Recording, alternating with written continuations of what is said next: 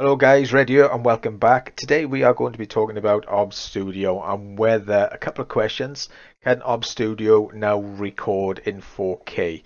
Now if you've been running the 10 series or you've been trying to record 4K in the past with the X264 codec inside of Obs Studio, you will know that it suffers a little bit. A matter of fact, even with a 2080 Ti with the 264 codec, I cannot make a video.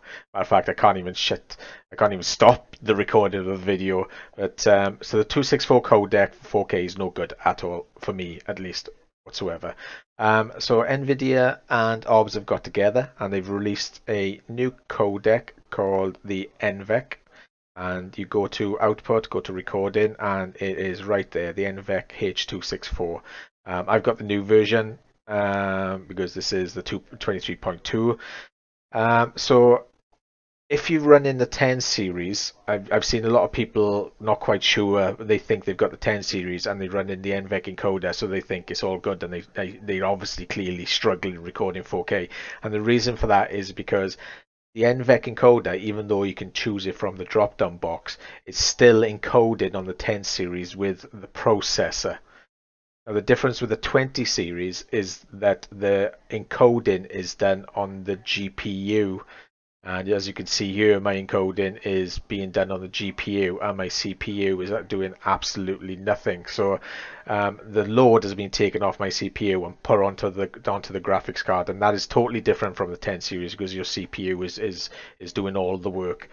And as you can see, currently my video encoder is working quite hard, and my GPU it looks like it's working hard, but I suspect that that's got something to do with. I'm currently recording at 60 frames a second as well at a bitrate of 45,000, but that's just for this video.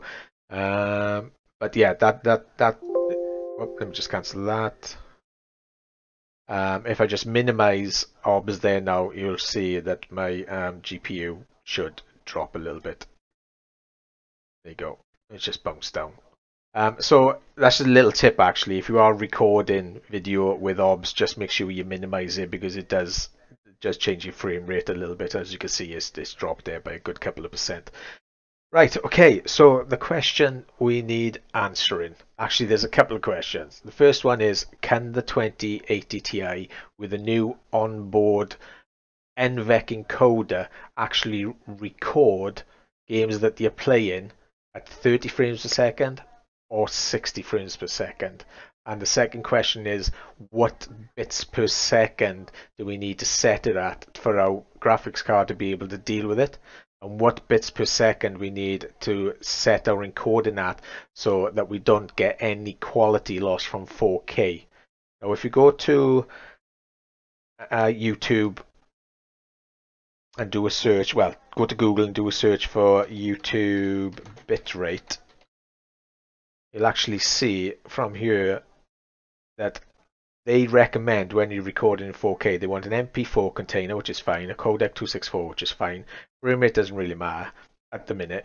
And the bitrate, they say for a 2160 4K, they want for 30 frames per second, they want a 35 to 45 megabytes per second video.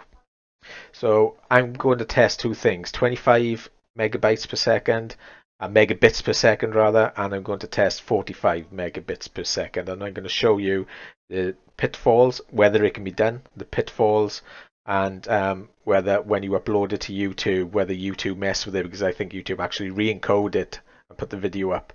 So whether it's actually even worth doing, or whether YouTube actually mess with this. So I'm going to answer those questions. And the first one I'm going to answer is whether the 2080 Ti can cope with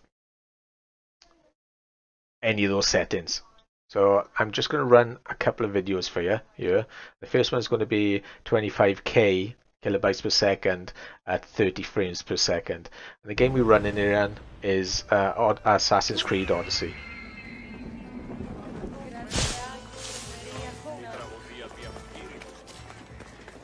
This is a recording I did earlier, and it says currently running in 30 frames. This is a video running in 30 frames a second. And to me, it looks quite smooth.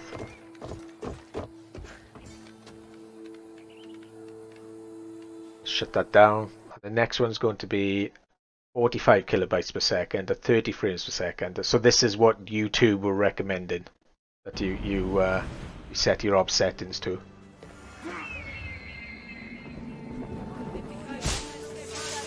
Now, just jumping from one video to the other, I can't really see. You might be able to, but I can't really see any difference in quality from the 45 to the 25 megabits per second videos. And I put them together now, and I'll show you when they're side by side.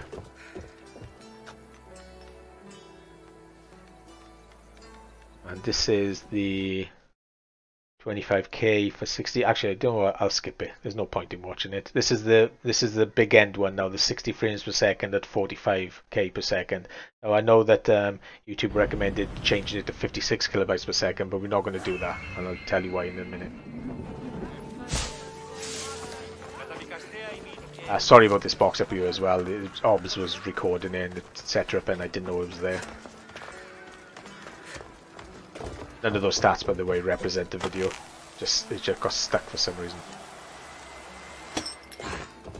And there you go. Fully reasonably watchable, I think, and no problems at all. Now I can tell you that I have been recording 60 frames per second at 45K and 60 frames per second at 25K quite a bit over the last couple of weeks without any problems at all whatsoever. Let me just minimize Task Manager a minute. I don't think there's any need to look at that. Did I cover my stats? Did I talk about my stats? This is the CPU I'm running on, the i7-6700. I've got some shoddy 2100 megahertz memory. I've got an NVMe Evo 960, I think, 970 maybe, and an RTX 2080 Ti, obviously. So from watching those videos, I think I've already answered the question of whether the 2080 Ti can record at 60 frames per second up to 45K. Now I've recorded up to 80K, and the encoder's working quite hard. I've noticed a little bit of jitter, but it's doable. And at 30 frames per second you can go up to 80K, but it's not worth it. It's not worth doing 40. It's not even worth doing 45K kilobytes per second videos, because let me just show you. In fact, I tell you what, let's put these videos right next to each other. Just pause that, put the volume down, that over there. Let's just fast forward it a little bit. I tell you what, fast forward it to the end. Matter of fact, I've got an idea.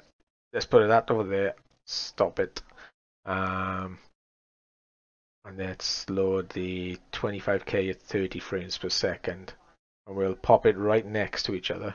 I'll have to open it with this. Let's just put them right next to each other. Just stop that a sec, go back, press play on that one. Oh, that was pretty perfect there. So the one on the right is the 45 kilobytes per second, 60 frames per second, and the one on the left is the 25 kilobytes per second, 30 frames per second. Now I don't see any difference in video quality, and I don't see any difference in it being a higher frames per second. It all looks good, and it all looks the same to me. So let me just pause it. Just pause it. So yeah, this one is a 25K, 30 frames per second. So at 25K, you can see I don't see any difference. The only thing I can see a little bit difference is in this little tent top here, or whatever you call it. There is slight difference. So I don't know why it's got a brighter or higher contrast. Don't know why that is. I don't think it's got anything to do with OBS. But you can see there's a little bit more detail on the tent top. But I've scanned these two right next to each other, and I can't see any difference. It's unfortunate I can't make it any bigger. If you have a look at her hair there in the 45 kilobytes per second video, minimize that, maximize this, and have a look at the hair there. I know it's hard, right? It's hard to see. Just look at her hair. Look at her hair. There. You can just make out a little bit more detail in the 45 kilobytes per second one than you can in the 25 kilobytes one. So there is small detail difference, and there should be. But is it worth going from 25 kilobytes per second up to 45 kilobytes per second just for that reason? Now, the biggest problem you've got with kilobytes per second is it has a massive effect on your file size. And as you can see here, the 25 kilobytes 60 frames per second video is a lot smaller than the 45, even though they're exactly the same length. The 45 kilobytes per second video is double the size of the 25k. The weird thing is that the 30 frames per second video, 25k 35 frames per second video, is exactly the same size as the 25k 60 frames per second video. And if you have a look, that's 89k and that's 94k. That one's 1 second longer, which is rather strange to me because I would have thought that double the frame rate would mean double the rendering, which means double the data. But I don't know why there is. I've tried to research. I can't find anything on it. If anybody can answer that question, I'd love to know why 30 frames per second videos are the same size as 60 frames per second videos. Maybe it's got something to do with interpret. I don't know. I can't see the reason for it. Don't make sense to me. So the sweet spot for me now is obviously, because I'm more interested in file size, because I've only got a 10 megabit upload and I'm interested in keeping the file size small, because I'm not getting a lot of loss, or it's hardly negligible, because I'm getting negligible loss between 45k and 25k, and because I'm not getting any, because the 2080 Ti can do 60 frames per second, the sweet spot for me is 25k at 60 frames per second, and that's where I've been recording all my stuff in, to minimize my file size with minimal loss in quality at 60 frames per second. And the GTX 2080 Ti can do that all day long. I've had no problems with it at all whatsoever. So the next question I guess we should be asking ourselves now is, can OBS record in 4K and stream in 4K? And I'd have to say, considering I haven't done any streaming yet, I can answer that question in definite next week when I start twitching for Wolfenstein. I have to prepare for it. But if we go to our output settings, we can see that the streaming, the bitrate that's required for streaming to Twitch, I think, is 8,000 kilobytes per second.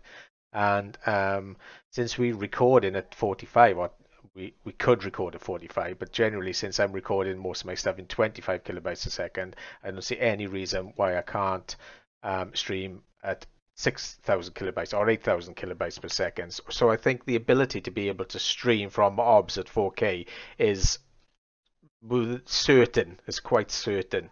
Now the problem you've got is obviously whether your bandwidth can deal with it. So let me just show you the problem with 4K bitrate calculator. I'm sure that's what we're in.